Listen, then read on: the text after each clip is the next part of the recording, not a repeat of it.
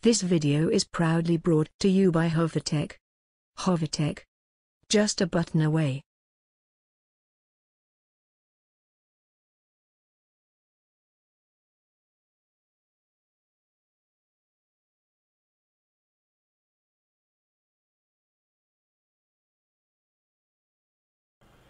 In this video tutorial, I'll be explaining how to install Windows 7. Now I'll be using Oracle VM VirtualBox, but it's the same procedure with when you're using your regular CD or your bootable USB drive. Now for the Oracle VM VirtualBox method, you'll be needing an ISO, in this case Windows 7. So the first thing you'd want to do is to launch your VM VirtualBox. Now VM VirtualBox simply enables you to run several OSs on your Windows PC without having to partition or sideload them.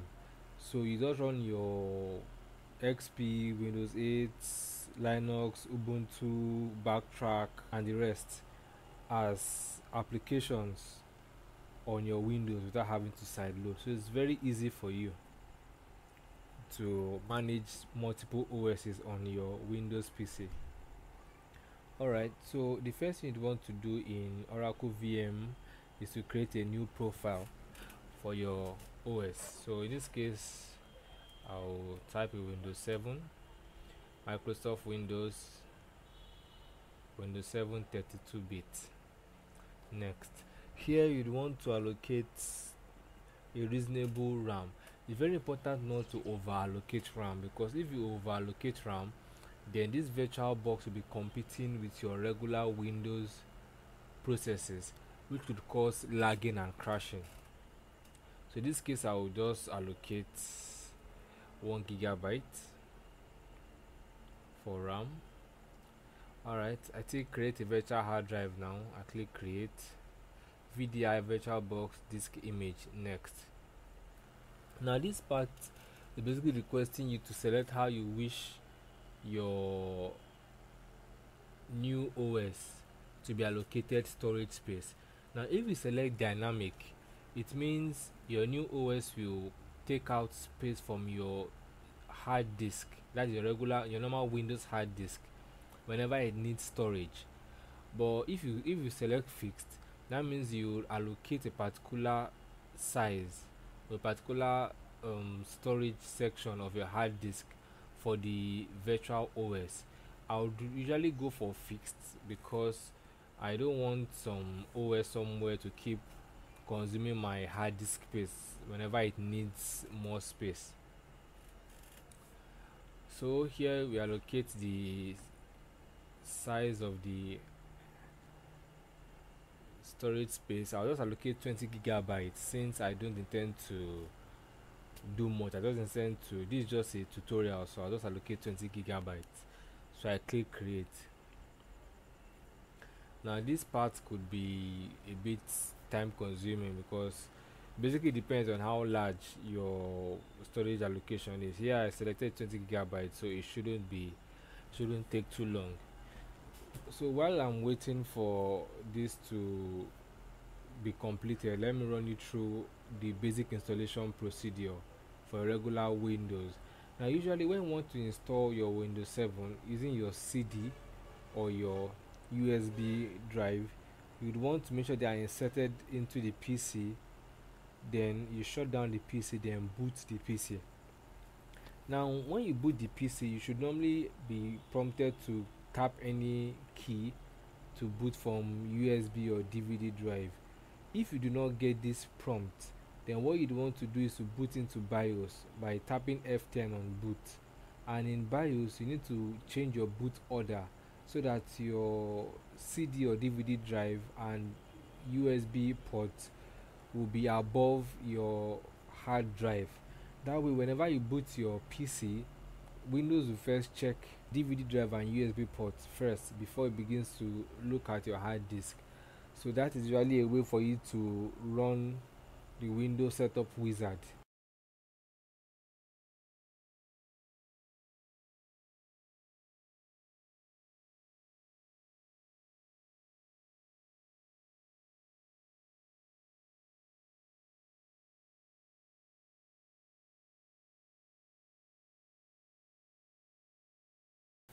now we have this. So the next thing you want to do is to highlight the Windows 7 in this case and click start. Alright, so this is equivalent to us inserting the USB or CD on a PC. So here I'll just click on this folder icon and I select my Windows 7 ISO here, click on open and click on start. So this is equivalent to me booting my PC with my Windows CD inside or the bootable flash in there. Okay, let me resize this so you can have a clear view. Okay, we have Windows loading files. Let me resize this. Okay.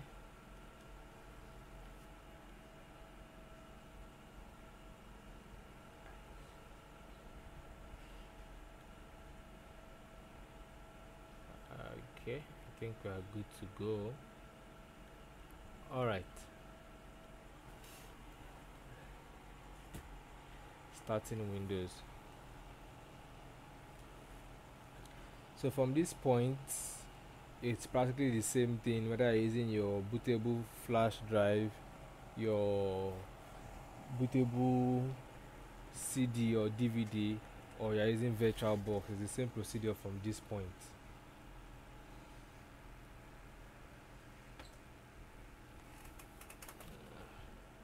Let me resize this once again. Alright, so you should have a clear view. Okay, so from this point we proceed. Now, language to install: English, time and currency format, English United States, keyboard or input layout US.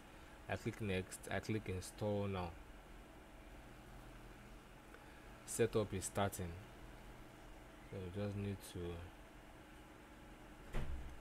follow this wizard carefully. Alright, what you have here is a list of possible OS you can install.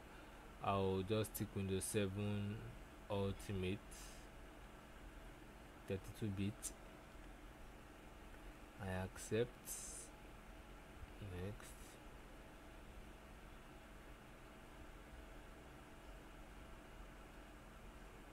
Now, you must have come across or heard people saying they wish to format their PCs. Now, you don't format your laptop by right clicking on C drive and clicking format. That is not going to work. This is basically where the formatting happens. Now, if you wish to format your PC, in this case, you just click drive options, or better still, let me put it this way: if you already have some files in your OS prior to this installation, after this installation, all your files from your previous OS will go to a folder in C drive called windows.old. That is if you go ahead with this installation without formatting. Now you might ask, you might have a list of drives here listed here during your own installation. So your question might be, which do you select? Well, the rule of thumb is you should go for the one that has the option that has the highest total size here. You should go for the option. If you have more than one item, you should go for the one that has the highest total size. And if you have more than one with almost the same total size, consider the one with the largest free space. That's the rule of thumb. So if you continue with installation by clicking next, all files from your current OS will be moved to a folder named windows.old. Although you might lose you definitely will lose your installed applications, but all your files will move to windows.old. Now, if you wish to format, all you need to do is click drive options here, select the item or the partition, and you click format. That is all you need to do if you wish to format. Alright, so I click next here. Since I'm not going to format, I just go ahead with normal installation. So I just click next.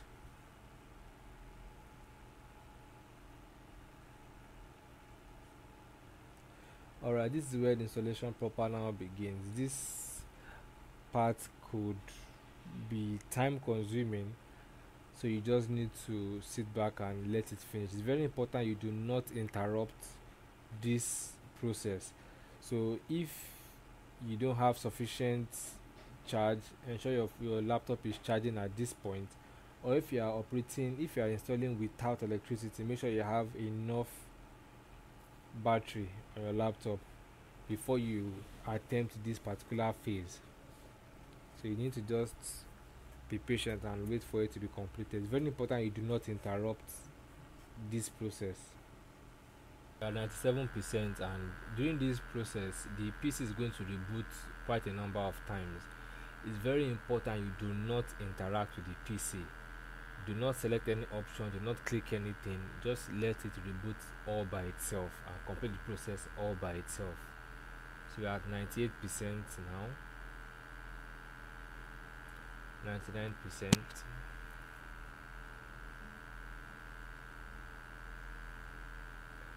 Okay, expanding Windows files is complete. Now we should move on to installing features, installing updates, and completing installation. Okay, installing features is complete. Installing updates.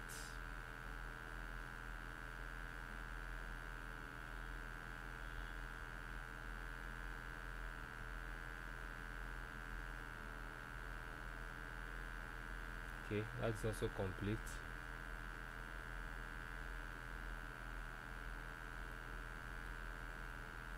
So complete installation.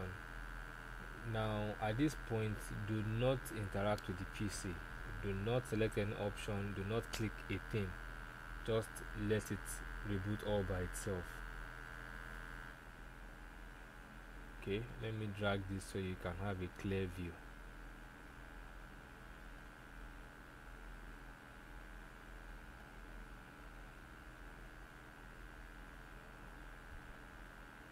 Alright, we have starting Windows. It's very important you do not interact with your PC. Do not click a thing here.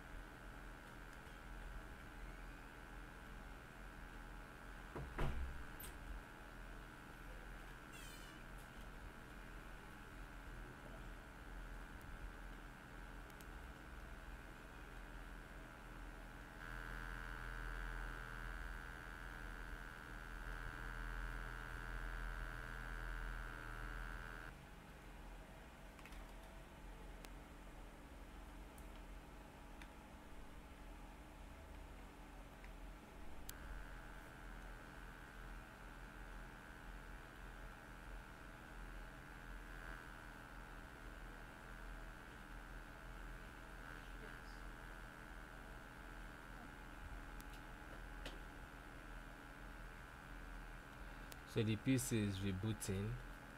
It's very important not to interrupt, just let it complete the process all by itself.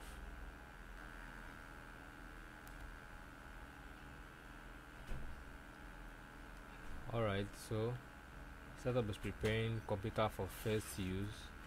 It's so at this point we are going to be following the setup wizard.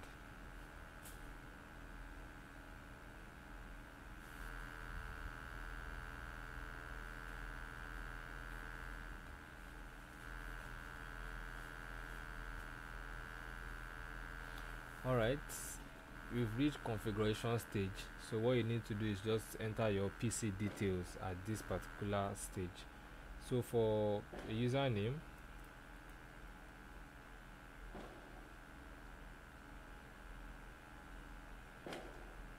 password,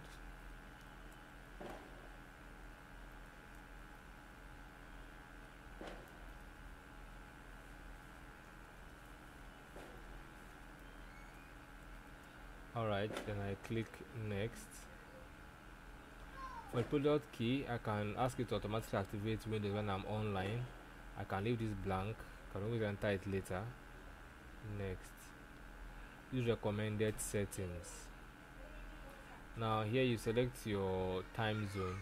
For me, I'll select Central African time, which is a GMT of +1, West Central Africa,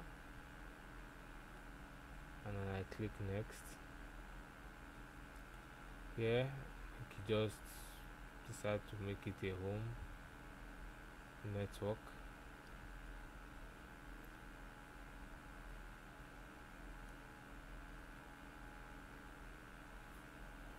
And wait for it to apply necessary settings.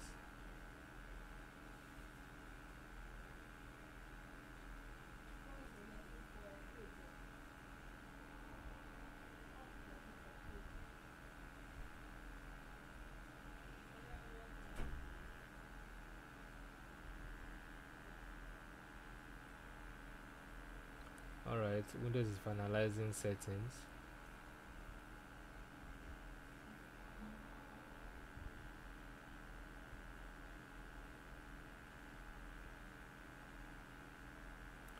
Alright, we are at the final stage.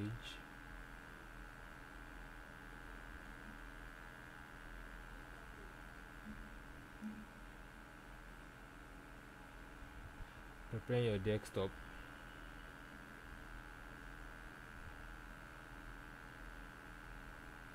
This part could take quite some time because this is your first use of a desktop, so it could take a little time to prepare a desktop. So basically this is just the procedure you need to follow to install your Windows 7, and it's of course the same method with the Windows 8 and to an extent XP and Vista. So we'll stand by for confirmation of our desktop, then we confirm that we are complete. Alright, so we have our desktop here. Here we are. Alright, so we have our Windows 7 setup.